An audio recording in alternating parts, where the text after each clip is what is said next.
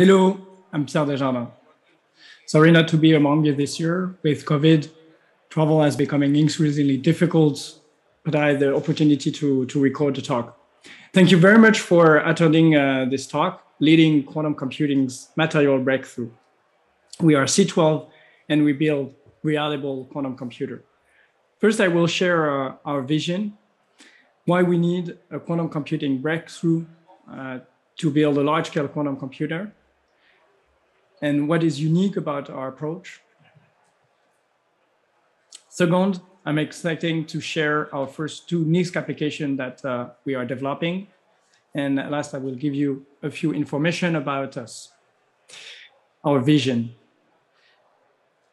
The fundamental challenge of building these incredible machines is that quantum material interact very easily with their environment. Ideally, a quantum bit needs to be in vacuum. There is no defect. Doesn't lead to any perturbation of the qubit, and if the qubit is not perturbed, there is no error. Building a large-scale and ultra-coherent quantum computer needs some material science breakthrough. And there is quite a large consensus in the scientific community about this. Earlier this year, it was a review article in Science magazine. This is what they say. Scaling to larger quantum system give rise to material challenge that are not evident for single qubit measurements. These material issues needs to be addressed in the coming years. And another quote from a great scientist I admire, Chris Monroe from INQ, the roadmap in 10 years based on solid-state qubits, this is what we do, relies on breakthroughs in material science. At C12, we have selected the most minimal material, carbon nanotube. It's the most minimal electrical wire you can imagine. And they have extraordinary properties that kind of resolve the quantum paradox. It can make qubits isolated, yet addressable. So we have a unique technology to integrate carbon nanotube on silicon chip. And by making this carbon nanotube suspended, we create a very isolated environment for the qubit. So we have one single electron trap in this carbon nanotube, and we manipulate its spin to make a spin qubit. So the closest realization of ideal spin in vacuum, but on a chip. Silicon enable the emergence of classical compute. We think it's time for carbon to do the same for quantum. Now I will detail three main advantages of our technology. First, a qubit with a very high quality factor, embedded in a unique solid state architecture, and all of this built in a scalable fashion. So a high quality factor, what we mean by the quality factor is the ratio of the coupling strength over the noise level. So it's an indication of the number of quantum operation that is achievable before reaching the limit of decoherence. We are close to 100. The best in class, the leaders are at 1,000, but we still need to improve this ratio by 10 to 100 to build useful quantum computer. So how we achieve long current time? First, spin.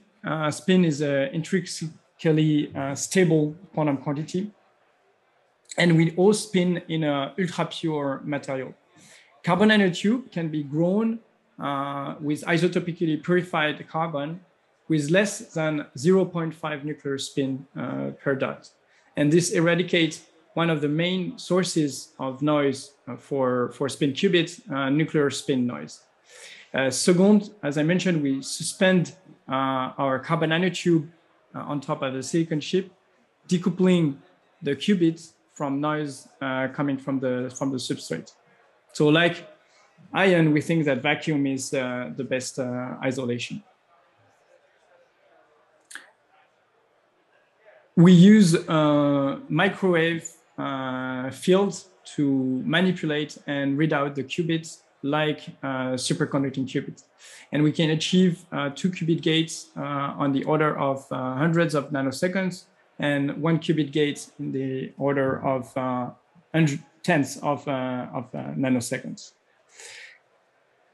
Now with this very high quality factor qubits, it's embedded in very unique solid state architecture.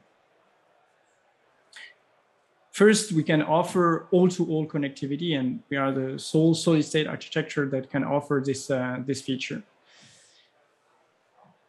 Our custom microwave resonator is connected to all the qubits, all the carbon nanotube. And so any qubit can be coupled to any qubit at any time. And this resonator is 1,000 times bigger than our qubits. So we envision to couple at least dozen of carbon nanotube to a single quantum communication quotient bus. And this all-to-all connectivity would not work if we don't have also the ability to turn off the qubits.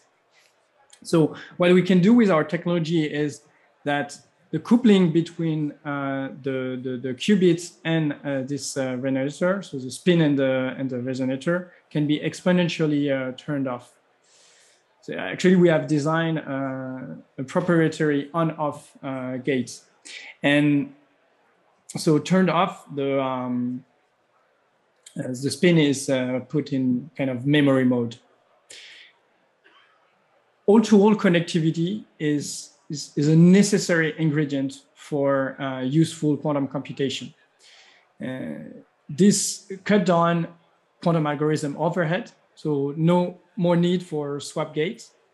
And in the longer term is also reduce greatly the number of qubit overhead for quantum error correction. So fidelity and quality of the qubits is what we think is it's a very important feature, but you have also to build this in a way that will be able to operate a large-scale quantum computer. And our technology holds great promises for scalable quantum computing. It's a semiconductor technology. We also have the possibility to pre-select qubits before integrating them on the chip. So it's kind of the ultimate modularity. And last, we have a high qubit density because our qubit footprint is extremely small. So semiconductor integration is the result of our unique patented nano assembly process. So using this process, we can integrate ultra pure carbon nanotube on a chip. And this is, we can do this also in a very scalable way, and we can integrate like 1,000 of carbon nanotube per hour. So it's, then qubit preselection. Any individual quantum system faces a larger variability. And if you have to solve this this challenge if you want to build large-scale quantum computer. Any quantum computer will be faced with this issue. And then if you have this nano assembly process combined with a non-invasive machine learning assisted method, it's kind of a unique way to pre-select qubits at large scale. And last, our qubit has a very small footprint. 1,000 times smaller than superconducting qubits. And when scaling it will make a huge difference because it would decrease a lot the volume that needs to be cooled down. Like superconducting qubits, we are operating at 20 millikelvin, but with carbon nanotube, no need for gigantic dilution fridge that will occupying a whole soccer field. So to sum up, carbon nanotube have the potential to process quantum information with high fidelity and a large scale. We really like combining best of both worlds. So like superconducting qubits, we are a semiconductor technology. And this is what is great about them, but they are limited by current time. What is great about ion or atom qubits is that they lie in vacuum, enabling high fidelity. But they have fundamental challenge to increase the number of qubits above a couple of hundreds. With spin qubit in carbon nanotube, we really have this vacuum feature, but on a chip. Working on the material is hard, is very hard, but it has a huge payoff. And I hope I convince you that you just discover the next generation of quantum computer. Now I'm excited to share our first two NISQ application.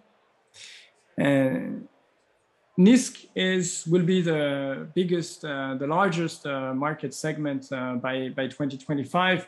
What NISQ mean? It means noisy intermediate scale quantum. So it corresponds to machine with a limited number of qubits and without error correction. So for NISQ to work, the most important feature is the fidelity. And that's why we think that our approach is really a prime candidate to bring some value in the NISQ era.